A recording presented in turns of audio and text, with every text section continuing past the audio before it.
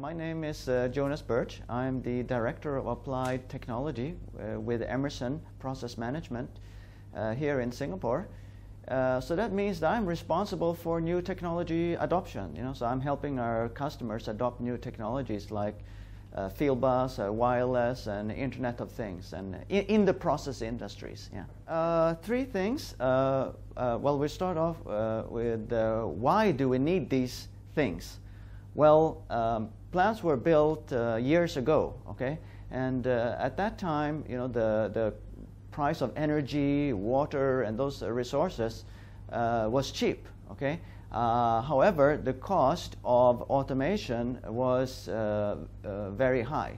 So for these reasons, plants at that time were not fully instrumented, okay. A lot of tasks were still carried out manually without automation, such as manual data collection for equipment, health monitoring, etc. Since then, the scale has really tipped. Now the cost of energy is high or certainly uncertain, right? Whereas the cost of automation has gone down, very much because of wireless, digital networking, and cloud computing, etc. So we're really using that to offset the drawback, if you will. So now customers or plants can and should fully automate, with more sensors everywhere. Yeah.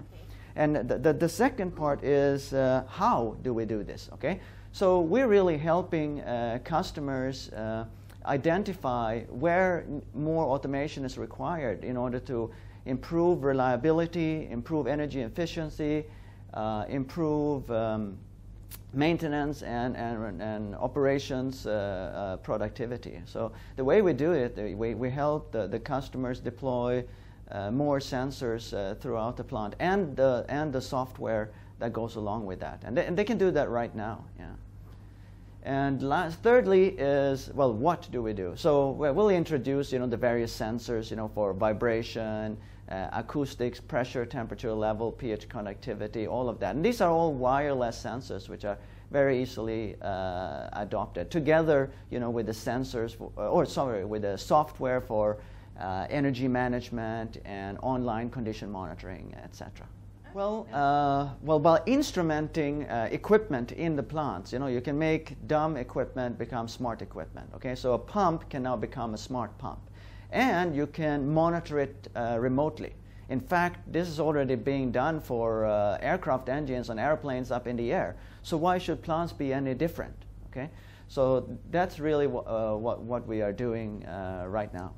Well, we have to be a little bit careful in the sense that I wouldn't want to see new technologies or solutions come about which are not compatible with what already exists in plant today. And also, I would not want to see, proprietary solutions locking customers in. Okay, so I think we have to collaborate to ensure that the new, Internet of Things technologies, it is open and it's backwards compatible with everything which is installed in thousands of plants around the world. It's been great. I mean, it's well attended. There are speakers from all over the world, and there's even a small exhibition downstairs. Well, yeah, I've met, for example, one of the speakers from ARC. So Bob Gill. He had some good insights. Met a cybersecurity guy from TIFF, so yeah, there's good people around. Yeah.